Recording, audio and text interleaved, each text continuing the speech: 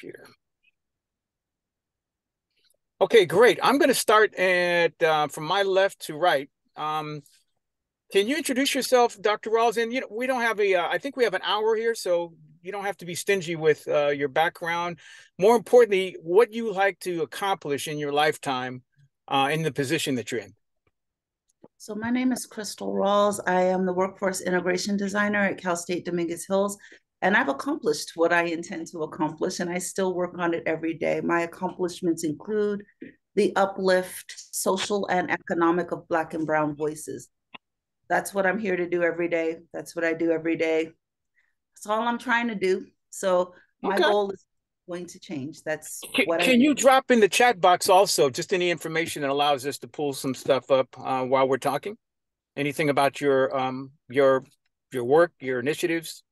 Because I think what I was looking for you to do for me, because I've researched you, but I'm not sure the other two people really know the depth and the bandwidth that you provide for us to kind of think about.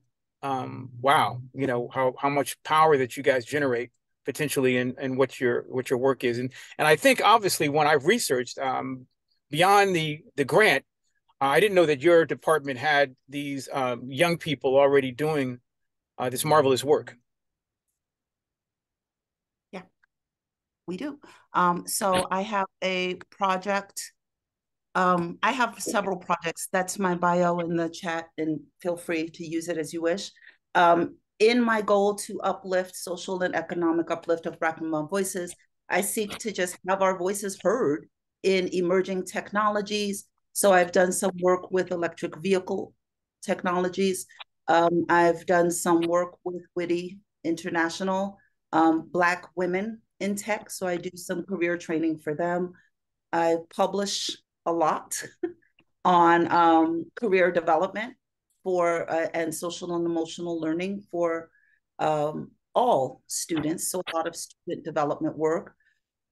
But really, again, the nutshell is opportunity, creating opportunities to be seen and heard. The work that I'm most proud of is the work that I do with Open Skills Network around open recognition that essentially says we have a right to name our own skills the way we choose to name it. And I'm currently working on a project with that group called Biography Bot using AI technology.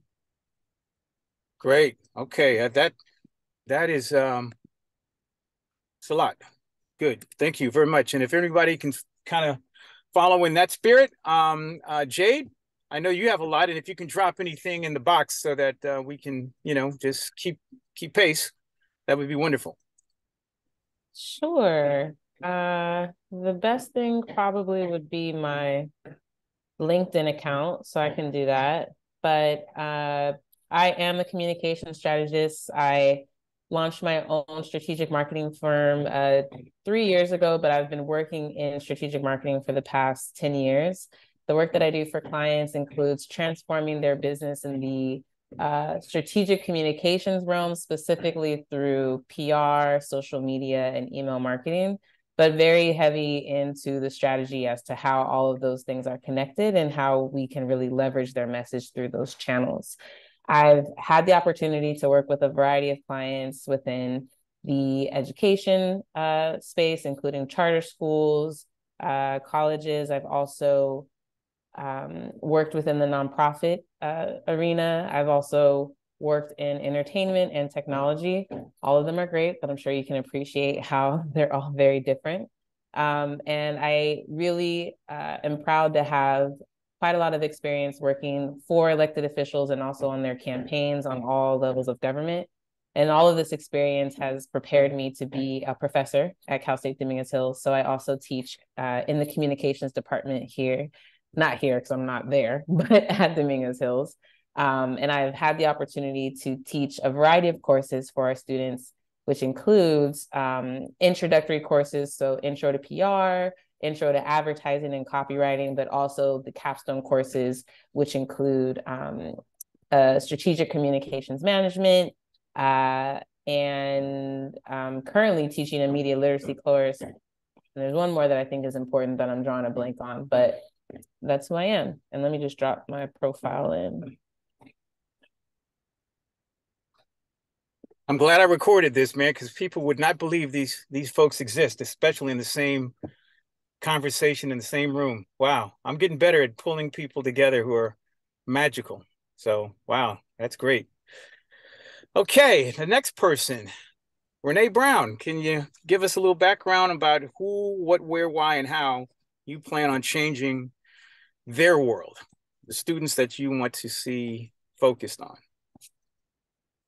Well, I am a midlife graduate of CSUDH, so go Toros for both the under for it. You know what? They made my education possible as a working adult with special needs children. It's and I was able to get my bachelor's and ended up with a master's that I never thought I was going to get, but I did, and then did the post-grad certificate in negotiation and what is it, conflict resolution, negotiation, and peace building. And my undergrad was interdisciplinary studies. So, and now my husband is talking to me about a doctorate. It's like, why not go for it? So who knows?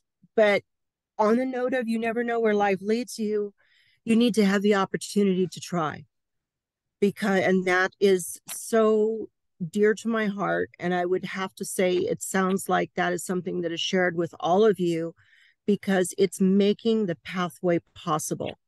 Had Dominguez not offered a program for working adults, I would not have the education. If I didn't have the education, very bluntly, I wouldn't have this job. I did career shift in my early 50s.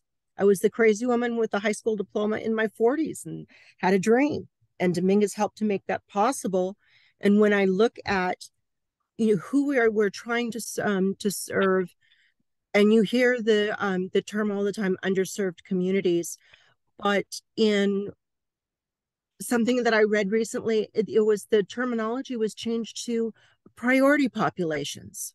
And I like that, because that is more positive. It's more growth focused. And that's what we're trying to do, is to grow those opportunities.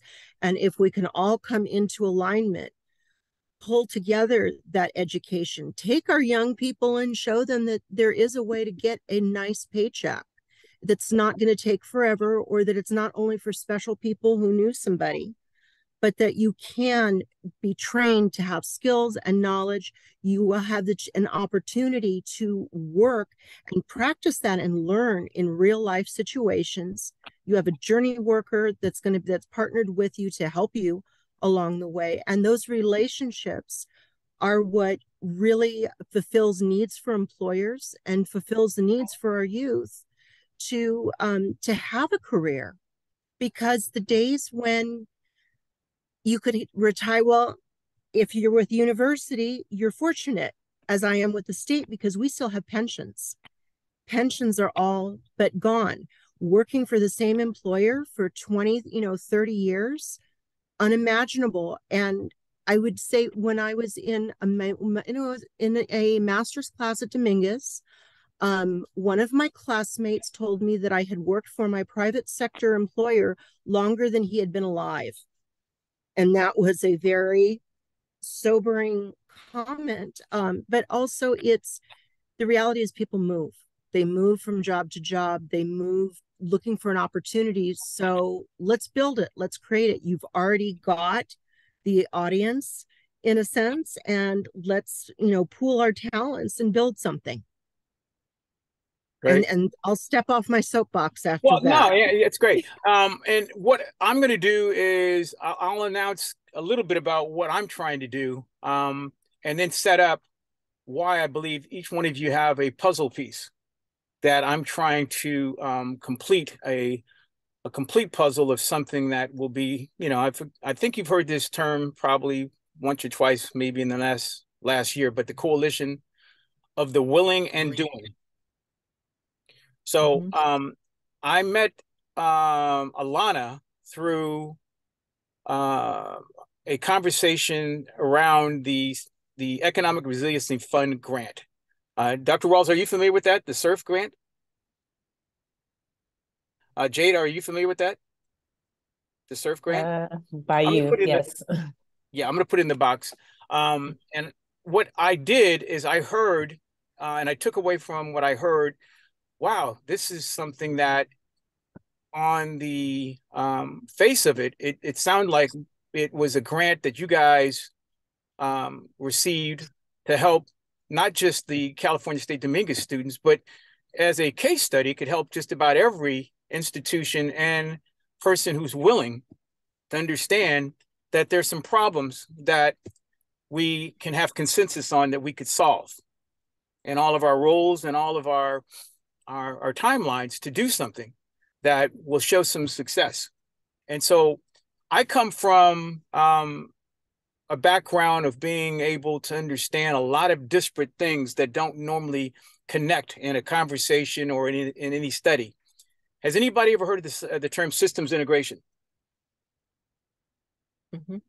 Yeah. So I was trained to be a systems integrator, looking at telecommunications systems that were legacy that were going to connect with some new capabilities to give old twisted pair copper wire the same capacity as fiber.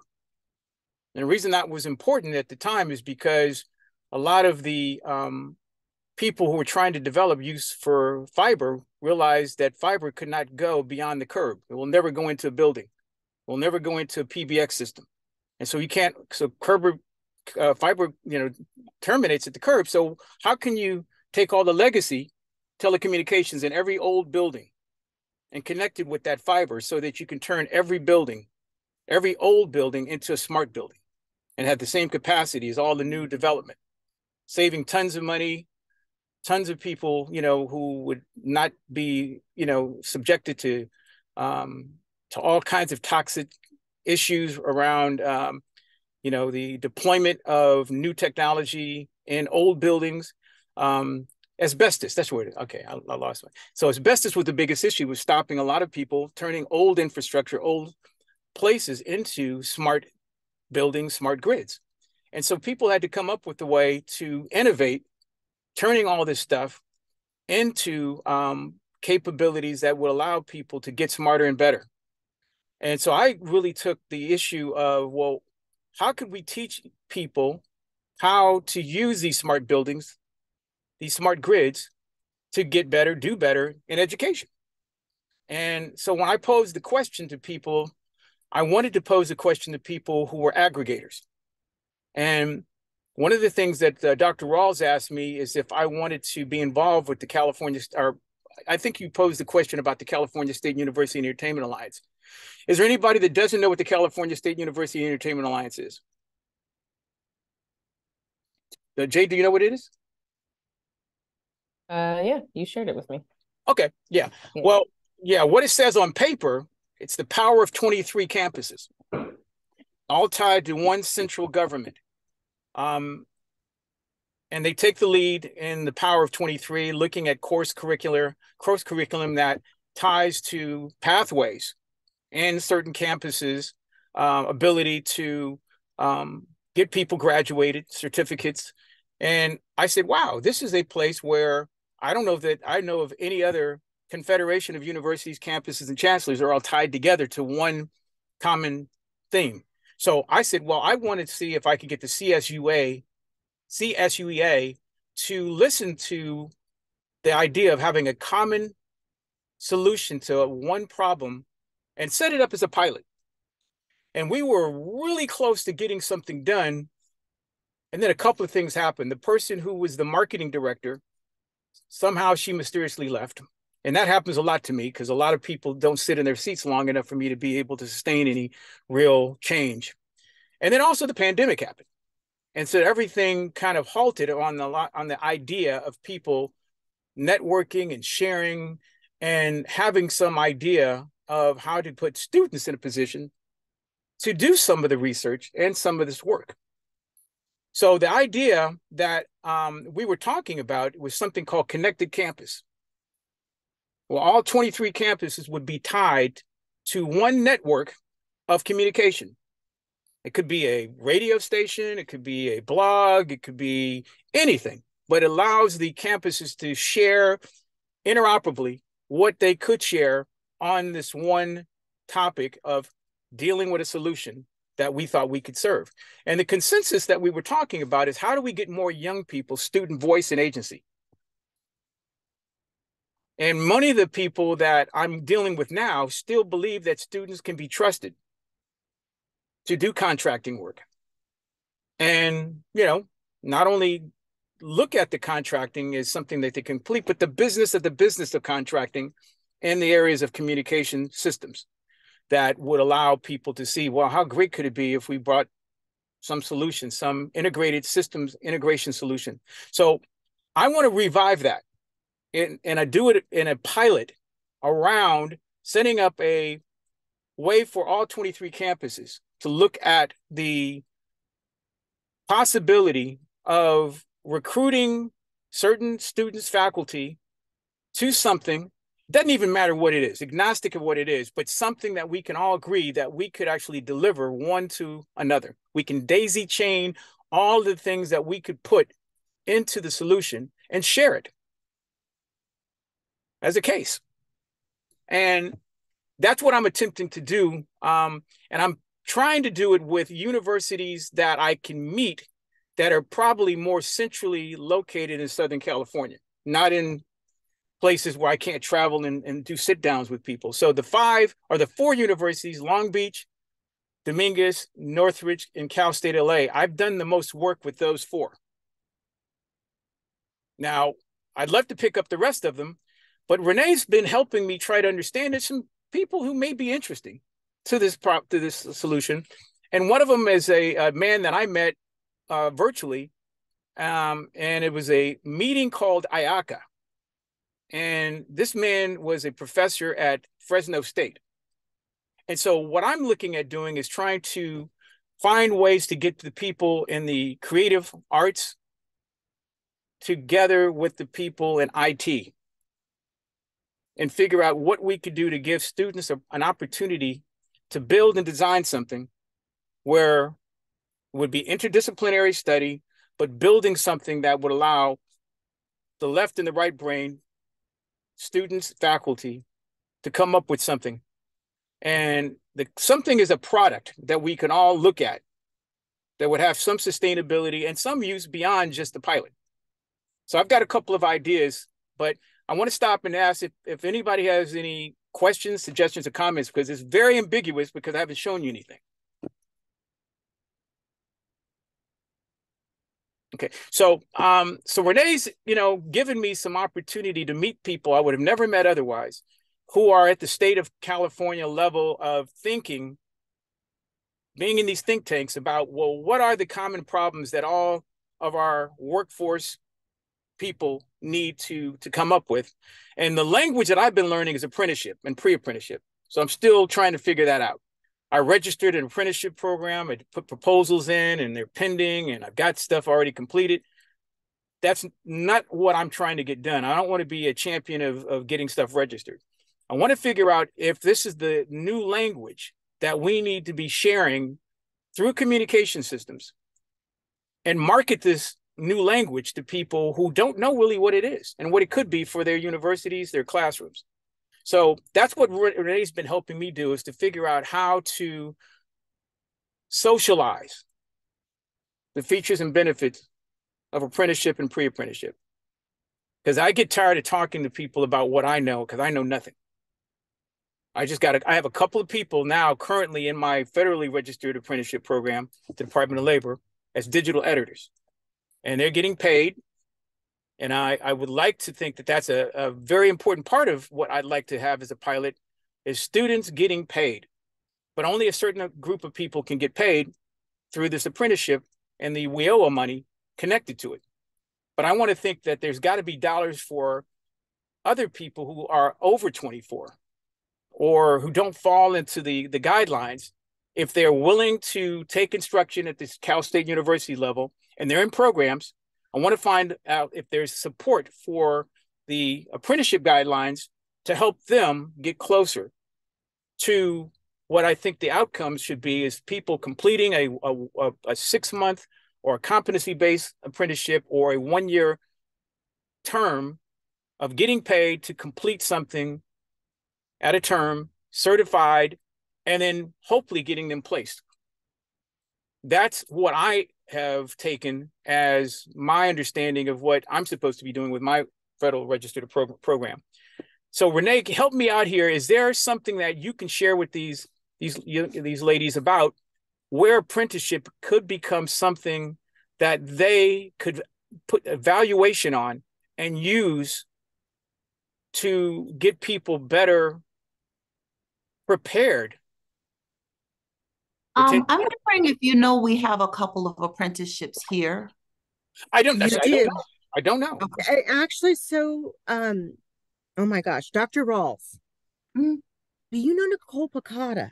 I do. And so we've talked about the SHRM one. We've worked through the Optimum Health. That's already one on campus. Yep. And I'm working with ISD. Now, I'm not even gonna lie and say I remember what that acronym stands for.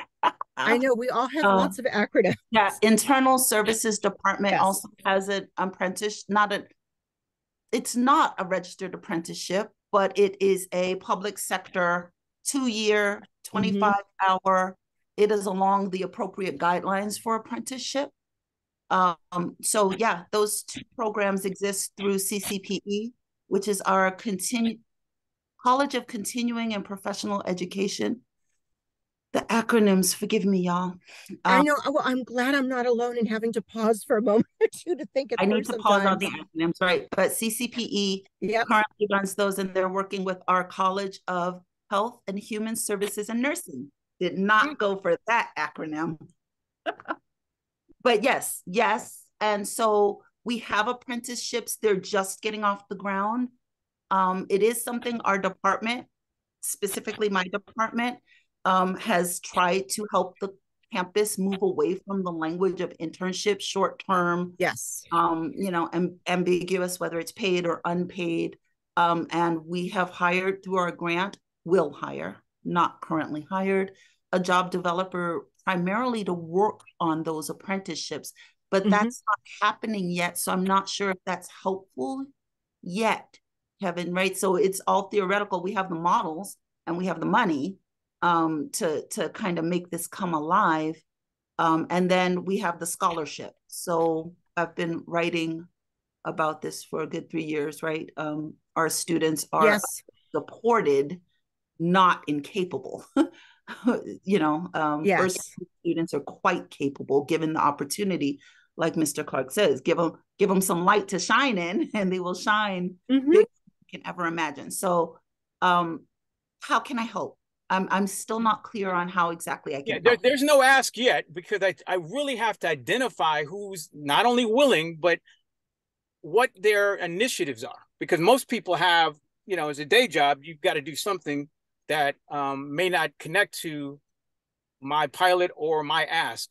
So what I'm really trying to do is trying to figure out how I can create a consensus that if I have something, could I find some students? Because what I'm really looking for is students. I'm trying to recruit. Kevin, put a pin in that for a moment. Dr. Rawls. So Nicole works directly with me. Actually, I poached her from Dominguez to come in where I heard. I poached her. I encouraged her. It's apply. You need to grow, apply, do. And she and I both have that really strong place in our hearts to give back for all the grace that we've been given through it. But so SHRM is still floating out there. But now let's do a pivot. So what Kevin is talking about is doing an alignment. You have theater, I would say I'm going to talk in sectors. So you have the entertainment sector, but there's an overlap and really an intersectionality with IT.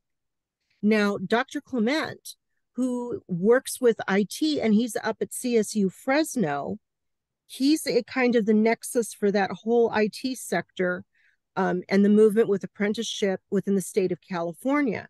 So Kevin and Dr. Clement have connected, and it's like, but you need to really connect as I'm learning and Kevin's educating me with his vision. That's Keith, right? In Fresno? Yes. Yeah, he's another grantee for this CMC grant. So we meet like every 2 weeks. It's a small world. Well, So we're all doing the right work is all I'm yes, hearing, right? yes, we're doing the right work, and it's how can we ignite all of this energy and really and truly serve people, but have the thought is like by doing, and if we're in the academic side, I would say you're going to call it a case study. If we're over on the employment side, we would say a pilot. It's the same thing in the sense that what we're looking at for an outcome is that you have someone who's skilled. How do you find someone that's going to be a good match for that apprenticeship path, that they have enough skills and the capacity to be trained, and give them that opportunity to get the skills and the knowledge and get the industry connection and the hands-on labor. But to start it out, start as a pilot, have the students work on it. And Kevin and I we've been exchanging things really fast. And it's like, but at the end, have a production that you could go out and, let's say, Jade, you know nothing at all about this. We can show it to you and you can say, you know what, this looks really great. I would like to hire, or I would like to expand on that. And that's what we're really kind of trying to do. And what I would like to do, and this is from a conversation this morning with Kevin, is I wanted to get Kevin and Dr. Clement and my, at the state level, the director of strategic business partnerships. I want to get them all in the same virtual space and talk out the ideas with it. But that you're already involved, you know, Dr. Rawls, and you've got, as you say, it's like you've got money, you have students, you have the energy to learn, but it's like, how do we harness this and put people forward? Now you've got Kevin, who's looking for qualified applicants to go through this and produce this pilot piece. And so it's how can we all come together and purpose it? I hear what you're saying, that it's like, I mean, you're in the same position. It's like you have it. It's just not in the stage of development yet where you're ready to roll all of it out. So I would ask you, Dr. Rawls, what, well, if Dr. Clement and you are both already working together and you're talking, we should have, and we should have you both together with it. You know, let's work with, what we know. And Dominguez, it's near and dear to my heart, as it is to Nicole's, but Nicole is in a position, and from working with her, that woman is a ball of energy, and she can bring in her skill set. But we're all working to the same end. But let's get people that that wouldn't necessarily cross paths unless someone said, hey, come on over, come sit at my lunch table and let's talk. And let's see what we can do and what's going to come out of it, because I think we're all working to the same end and that we can make it happen. Right. But Kevin has to be able to really draw you in. He's got to show you what he has, because it's really special. Right. And what I'm really looking for, you asked Dr. Rawls, how can you help? And again, if I would want to ask, is to try and source students from your database that would be interested or recommended to be part of a cohort of 30 people from different walks of life, different, disciplines, and see if we can put them together so that they can learn a few things, module-based, in delivering a product that we could see at the end has a client. And I have a project that, the client is the Department of Defense. I'm the only person I know of that's received money from them, the Department of Defense, the Pentagon, for developing media. They used it for recruitment and heritage recruitment, but I want to be able to make sure that just beyond the horizon, there are other people who may say, well, wow, okay, this messaging and this stuff could meet and connect with other people who may not ever serve in the military or never work for the Pentagon as a civilian. So that's my client, the DOD. Oh, Kevin, Nicole Picata's daughter is at West Point. And she got to West Point because Ambassador Rhodes, who has taught at Dominguez, he was actually our professor, and just in teaching us leadership and outreach and so forth, helped her navigate the process to get her daughter in West Point. And she's there right now in West Point. Here's the client. I'm putting them in the box. This could get, Wow. the weeds, but this is the client. It's the Office of Diversity and Management of Equal Opportunity for DoD. And they employ more people who don't have any interest in the Pentagon or the military, from IT, from creative, gaming. There's a tremendous haul of jobs and careers that could be, socialized, but most of those people are HBCUs and work where there's military installations. There is a place in California that is looking for talent, but they can't recruit, and that's not really what they're good at. But this is my goal, is to find young people that I could actually get placed. And this is the place. If nothing else, if the DoD media activity doesn't hire them, I'll hire them to work on the projects that the DoD is paying me to deliver. And they're called the DoD media activity, and they're in Riverside, California. So everything that goes out over the net, over broadcast, for over 6 million people comes from DoD military media activity, to the Armed Forces Network, to all the other affiliates that produce programming for 6 million people. But this is, again, just a case study of one client that's looking for content, but looking for people, looking for talent, that people in California just would say, well, what's that have to do with me? So if I can get 1% of the people that have talent to look at this as a place where I can match their talent with really high-paying jobs, they may, give them the power of choice to say, oh, okay, well, let me take another look. But this is what I can do. I can string these things together so that at least somebody sees that there's, a database of talent and opportunities for people to learn, to earn money while they learn how to service this client. That's the project. And that is the apprenticeship model. It's earn and learn. It is a job from beginning to end. But I am excited, and I think that we can share our talents. Jade, you've been listening. What do you think? What's going through your mind? You're quiet.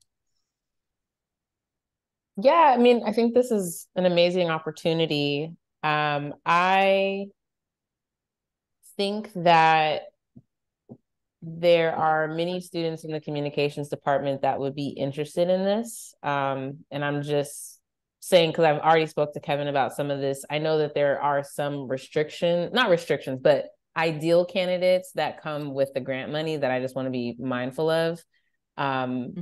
So I know that could be potentially a barrier for the more qualified students. The other thing that I mentioned to him was... Can you be precise about that? Because we kind of talked about... Yeah. What type of barrier?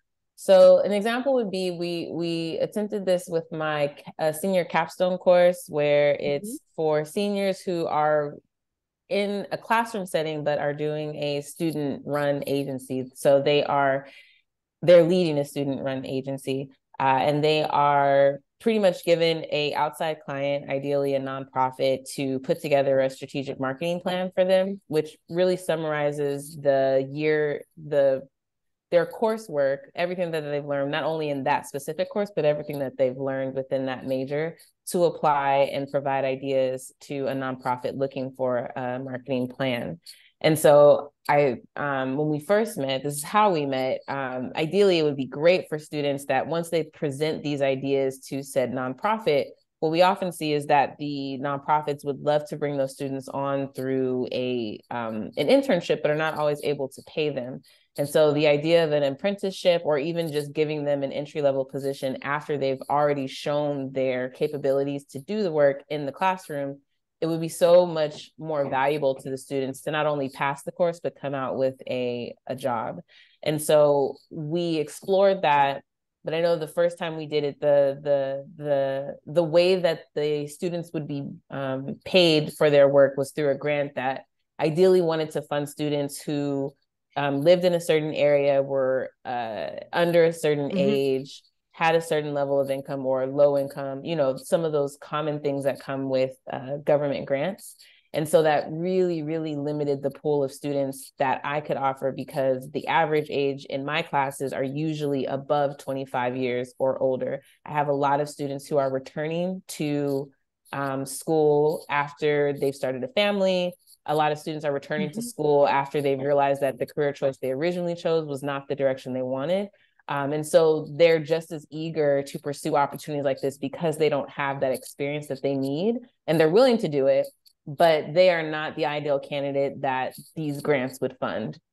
So that was the first run with our students.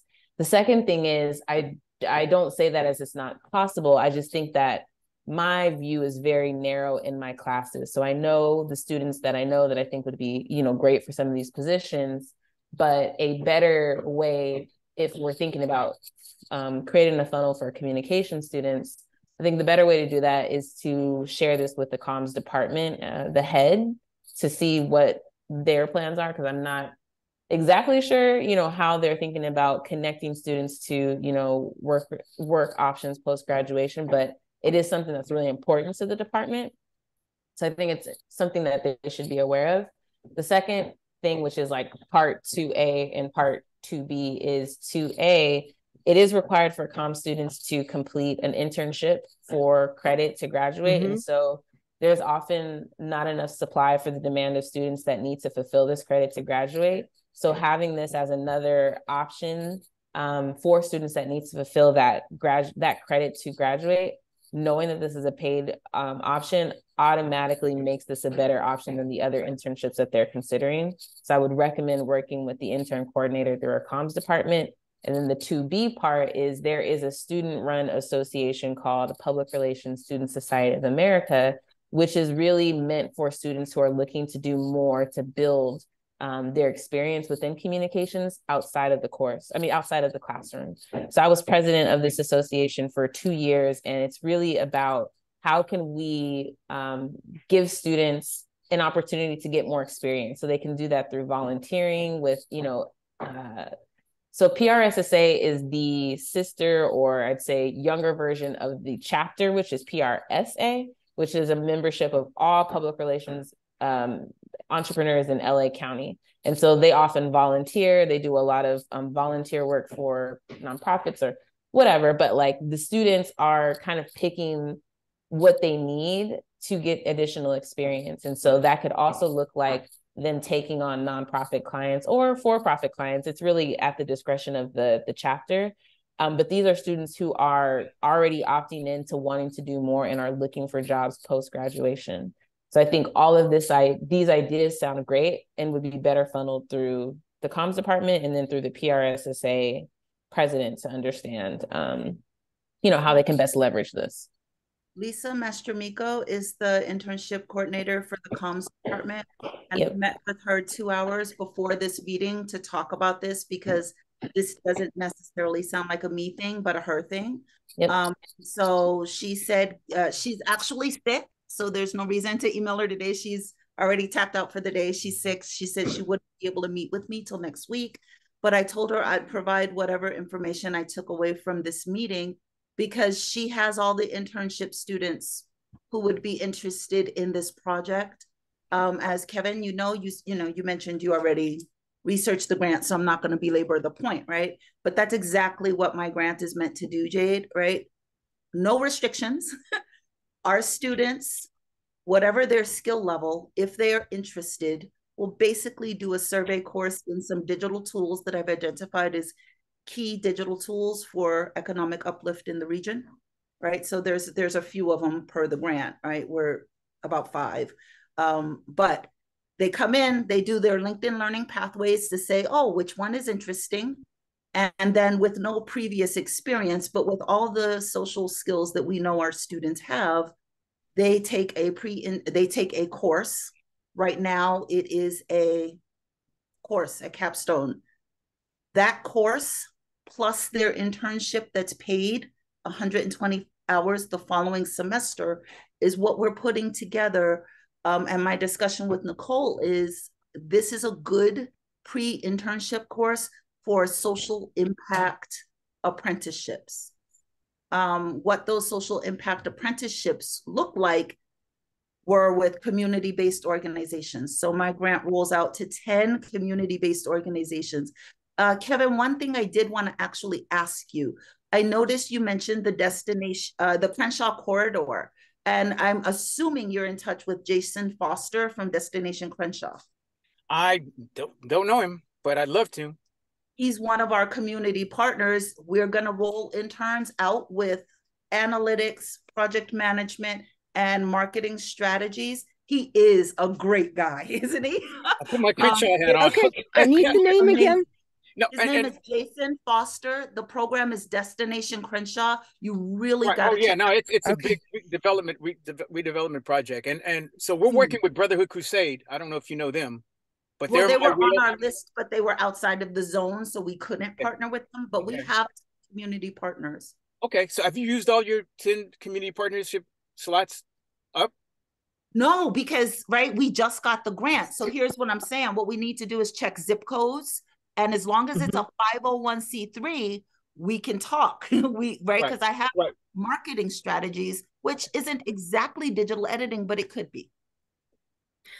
But we're talking about investigative journalism. I'll lose this thought. I'll lose this thought if I don't say it. One of the things that I wanted to be very precise about is how I could focus on a geography, a zip code, if you will, and finding the CBOs within this zip code that I could pull from to find the students that would help me deliver something that was part of my strategy, which was to do something called an opportunity zone fund. Has anybody ever heard of that before? Yeah, I read your material. So yeah, so literally I had to find a way to be in an opportunity zone, to find people under radar, under resourced, undervalued, who I could put to work in this opportunity fund. And so Crenshaw corridor was what I selected, not only because it met the opportunity zone requirements, but because it's going to be a huge part of what Destination Crenshaw and other CBOs in that area are going to be preparing for the 2028 Olympics. So I've been talking to LA 28 about all the things that haven't been stolen or robbed or whatever from everybody else for people who live in that community, so that the Olympics don't run over, around, and under them, and opportunities for them to, not only be involved in the planning, but the long tail after the Olympics. So that's what I'm really trying to make sure is I find that zip code of people. Is the Vermont Economic Loss and Development Corporation in your sphere of? I just dropped the map so that way you have an idea of our zone. Right. So there you go. I'll do my research. And because I know we're running short on time, this is the project that I've been focused on because I own and control most of the assets, the digital media, the intellectual property, and all of the things that could become ethnic studies. So it's really the African-American military timeline that really connects to civilians, but in a way that's more in the civil rights area. Because the big thing that we're going to be celebrating on a campaign that we're trying to get off the ground with PSAs and short form media is something called Executive Order 9981, which is the 75th anniversary of the desegregation of the military. And that has so much impact and ramification on people who are civilians, who never served in the military, their fathers and grandfathers and grandmothers who served. The NAACP is sponsoring this in part. So this is the project that we believe has a lot of legs, a lot of teeth. So it's just one project. I remember you saying that, and I looked over at my husband. He's a Navy veteran of 20 years. And I'm like, oh, I like this project. My whole family's military. Not me, but my father, like you said, father, brother, etc. So the project is appealing because I have family. But when I talk to my 19-year-old daughter, who is a computer science engineer and extremely skilled in coding and Python and all these other cool things, she was like, so you never met Gen Z, huh? Right? Like, and so that is the problem, is trying to get them to understand that Gen Z, Generation Alpha, they have no interest in anything as historical. Anybody who's dead or dying, I have no interest in communicating with. What I try to make all young people understand is that what they're doing and what they could be doing is historical. And 100 years from now, when they're dead, they will like to know that there is a timeline of things that they can show not only participation in, but a contribution to something that we just don't have, which is a interactive timeline of all these facts and all these things that can be contextualized by each generation of people. But I really believe that this is a product that does not exist. And the people I've been talking to think that this could be interesting enough to take all these different disciplines and create something that's at least a start to something that other generations can work on as an evergreen project. So that's kind of why I'm looking at something that I know that I can make sure all the artifacts, the assets, the stuff is available and there's no shortage of it. Because at the end of the day, anything that people want to do and produce, you got to get rights, licensing, there's a lot of money involved. I've created a way for people to have an open source reach to all the stuff that I believe I've accessioned, curated, and digitized for this project. So I'm working with the Department of Interior, the Department of Defense, and those are the people I think would really be very surprised that we find people in California, because they're always saying HBCUs, HBCUs, HBCUs.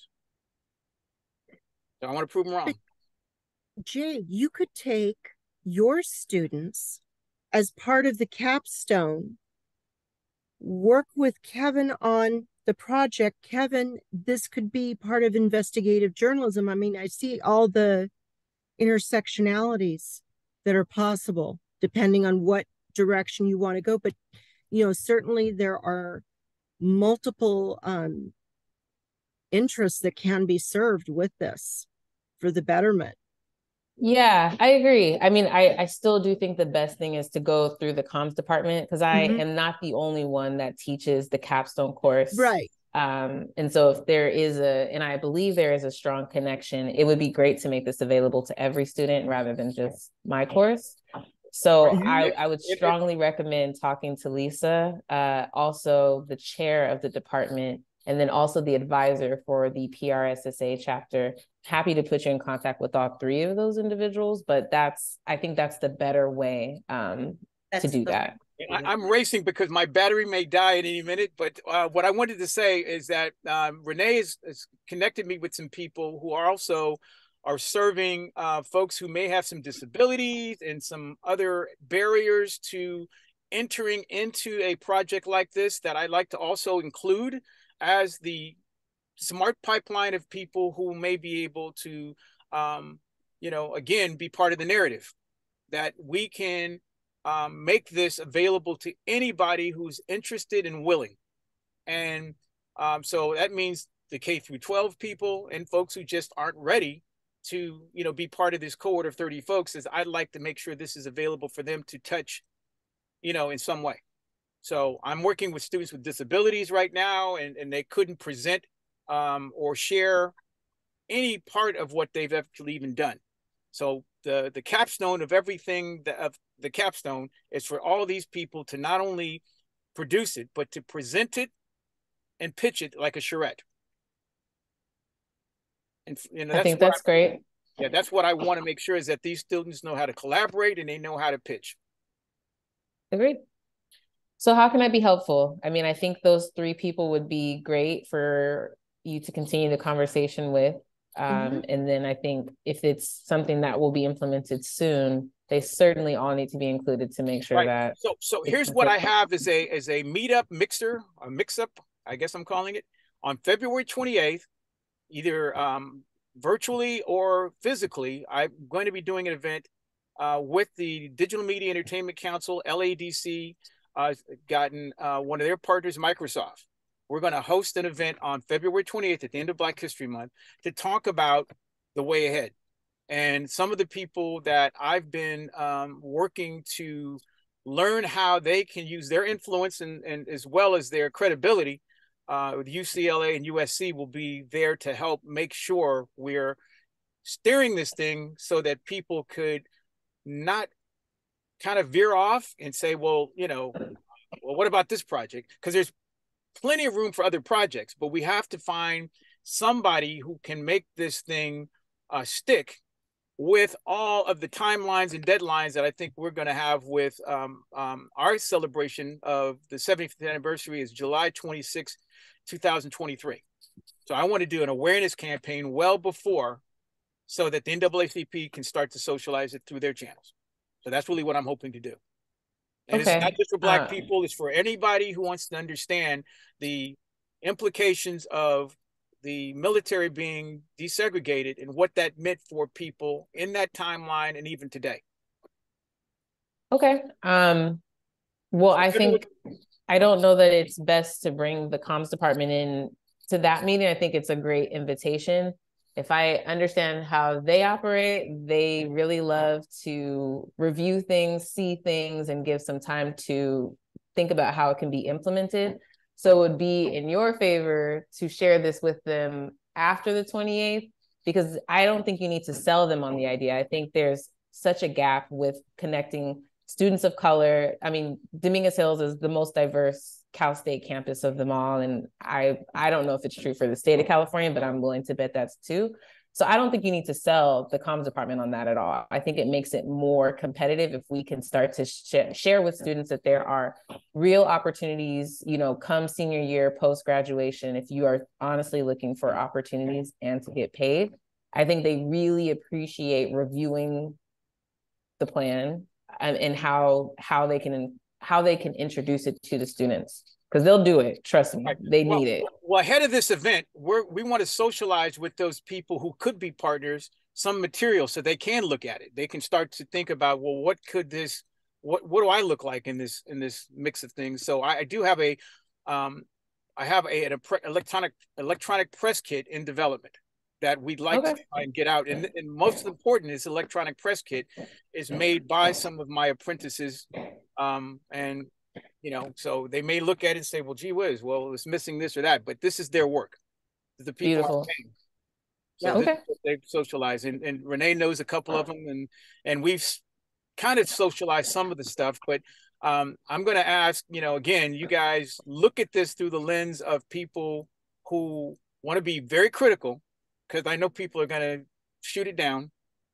I just want to be able to know how to not be, full of holes, before I actually get something presented by the students, because I don't want to crush them and it didn't go anywhere.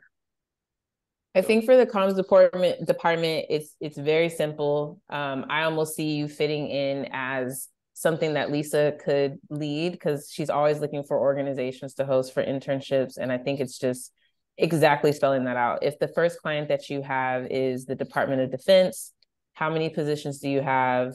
Who would be overseeing it? What would be some of the roles that students can look forward to, working on?